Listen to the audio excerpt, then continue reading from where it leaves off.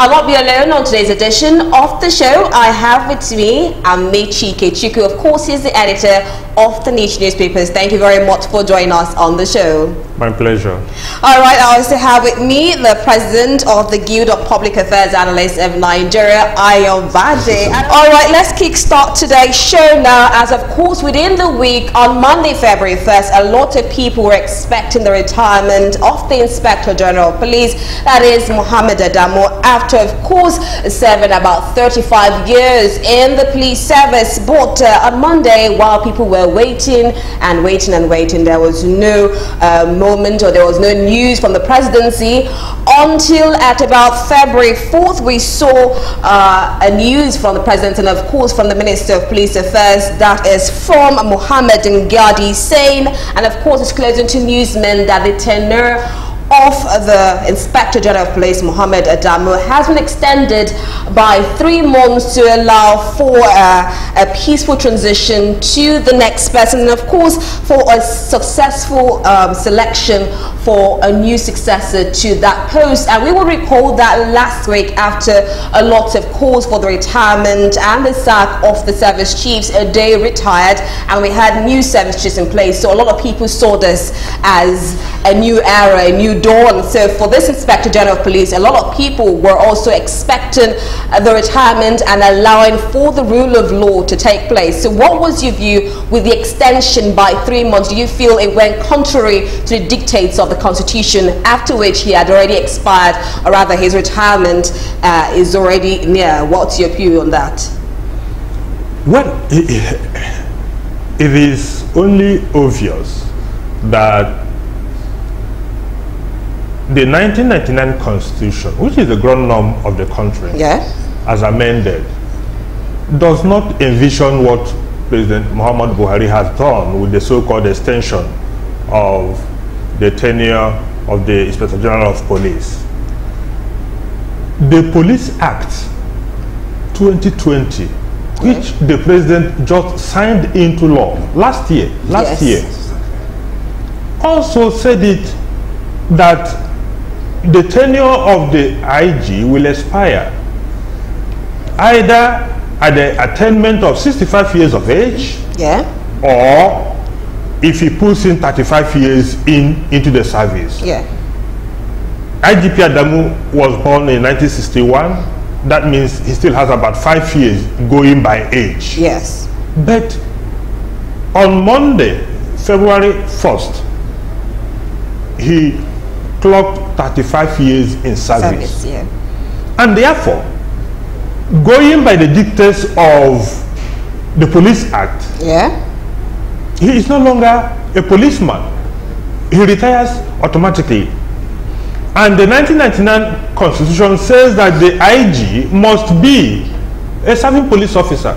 It did not envisage a situation where a retired police officer is brought back from retirement to act for 1 day, 2 days, 3 days. Look, it speaks to the impunity which President Muhammadu Buhari has brought to bear on governance in the last 5 years. And it is sad because, you know, the president has taken this to a level where it is, as Americans would say, in your face. What can you do? What is the police minister saying? That they are giving him 3 months so as to prepare and bring in a new IG. Did they know that IGP Adamu's tenure will end on February 1st? The answer is no, because since last year, people have been shouting. Ideally, what ought to take place is that about 3 months before the due date, there should be preparation already for it. You ought to go on pre-retirement leave so that people can step in. In any case, even now that it is like this, the worst case scenario is there are DIGs there that have about 3, 4, 5, 6 months now to retire. They can step in acting capacity while you sort out what you have refused to do in the last 1 year. But to say that IGP Adamu must be in office for at least 3 months for you to do what you ought to have done, what the Constitution mandates you to do, is gross indiscipline. Okay, we're still discussing this retirement of the IGP, of which, as said earlier on, the Minister of Police Affairs, Mohammed Adamu, has said that they're giving him 3 months for a successful, or rather proper selection of a successor for him. And of course, the Minister has rightly said it, and talking about lack of preparation on the part of the government. Now, of course, to discuss this issue further, joining us on the program is Ifeanyi Nwunye. He's a National Executive Member of the Youth Party. Thank you very much for joining us on the show at this time.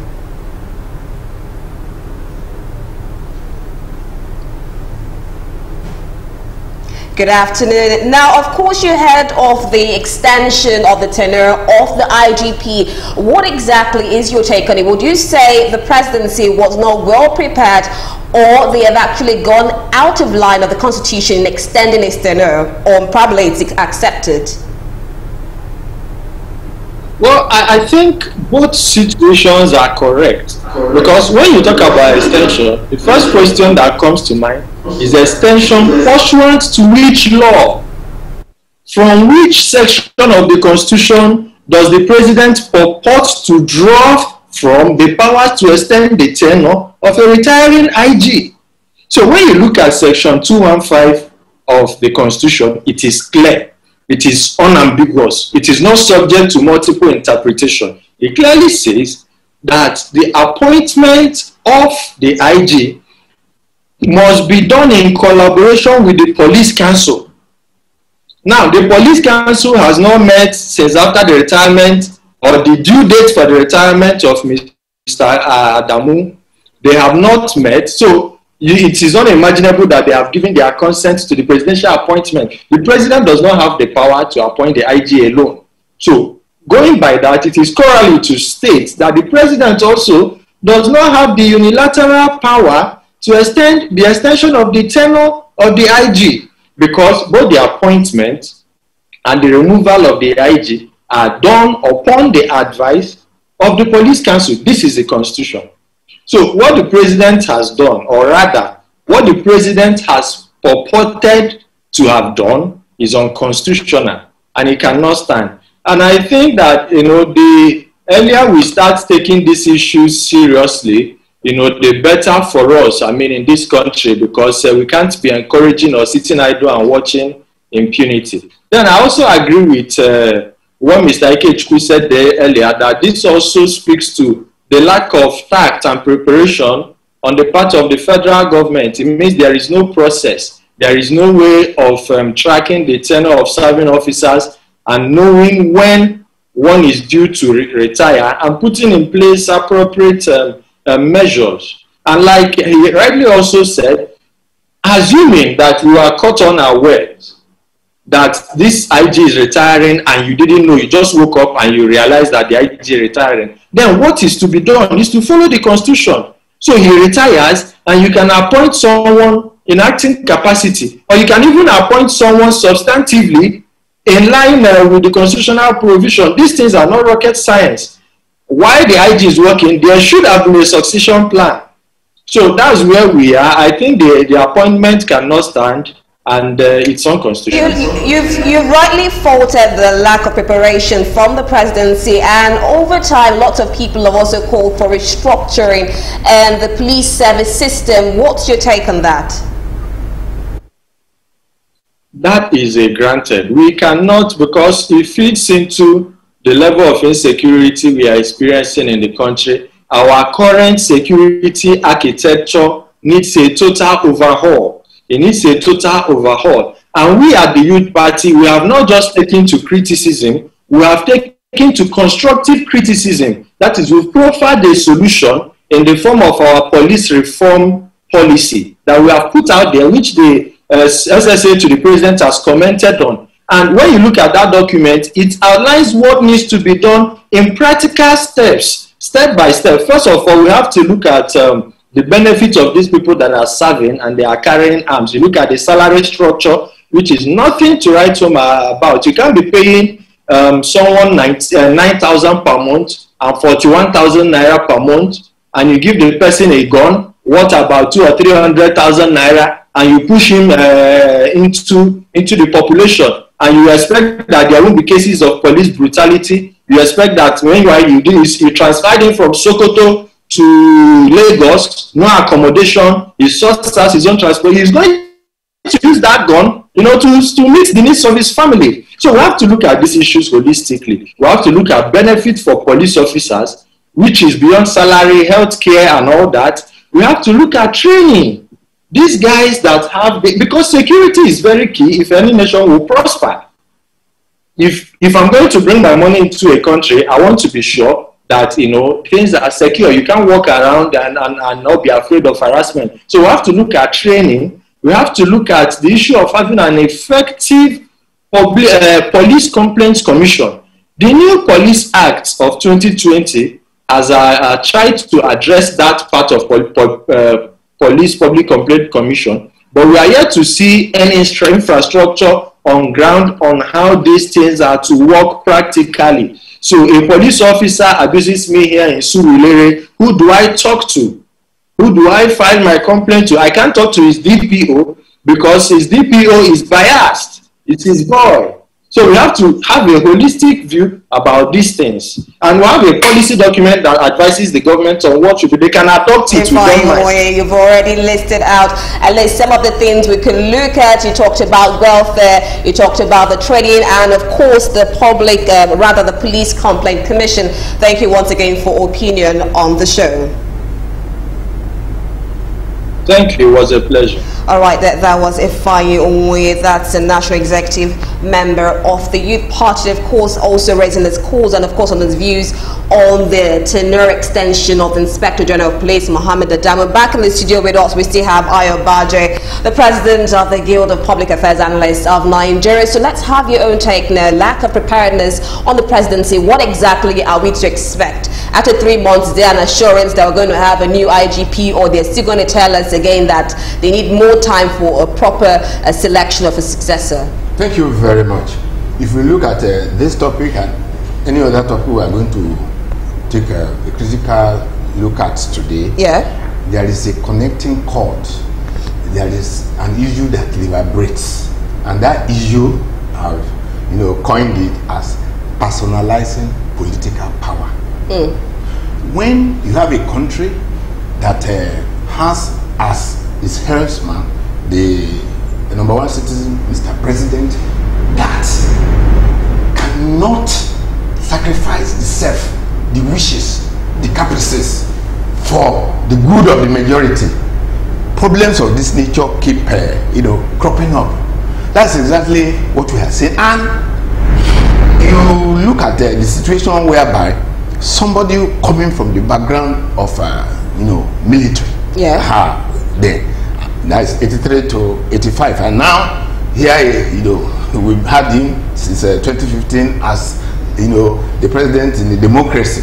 Ordinarily in a democracy, we expect that somebody that holds the reign of power will understand the fact that there should be vision, there should be teamwork, and he should be a very good team leader. He should have that capacity to identify the most critical needs of the people, and then he must align with constitutional provisions, with the statutory requirements as enshrined in the Constitution. For instance, what he has done now is a clear violation of sections 18.3 and 18.6 of what? Of even the Police Act that he signed just back last year. So you are asking yourself, what is really happening? I mean, you understand that the mindset of Mr. President is one that, it takes time to come up with critical decisions that affect the quality of life of Nigerians. He, does not really bother about what people, the implications of his actions. What people will feel and the negative effects this will have on the quality of life or the Human Development Index of Nigerians. This is very, very, serious. I think somebody has gone to court, and I think it should be challenged. It's not something that you should allow. let me just give you an instance. Back in 1976, I was a final year student at the University of Ibadan at that time. You know, late Tai Solan, you know, of blessed memory. He was incarcerated because he wanted the military leader at that time, you know, Yakubu going to, you know, leave office. So he was kept behind the bars, and he returned to Mayflower School in Kenya, and after, you know, a few months or so, and he was shocked. While he was, you know, he was in detention, the feeling he had was that, I used to do this for Mayflower School. I used to give this command and all that. So what will happen in my absence? Well, when he got back, nothing. I mean, things were going on as if it didn't even matter. What am I trying to bring out here is this: that you do not give that, you know, notion that somebody is indispensable. No, in any system, nobody is indispensable. You have a structure in place, and of course, it's very painful that what we are witnessing now is a reflection of the breakdown, the total collapse of all the institutions that, you know, one can even talk about as facilitating democracy.